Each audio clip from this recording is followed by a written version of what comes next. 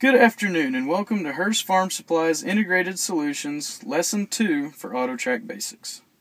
Today we're going to learn how to set up a machine and implement one. From your home page, we'll come down here to the menu button, click it, go to F, Greenstar 3 or Greenstar 2.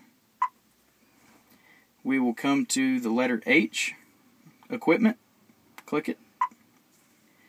And we are on a 8285R tractor, so we're going to make sure that it says tractor. And machine model, we'll click this drop down box and we will select the 8000R series. Machine name 8285R, we'll click it. We will come to implement one because the machine is set up now. Implement type, we have a John Deere 2210 field cultivator hooked up, so that's what we will select. We will come to tillage, select it. Implement model 2210 field cultivator, and for the implement name we will select 2210.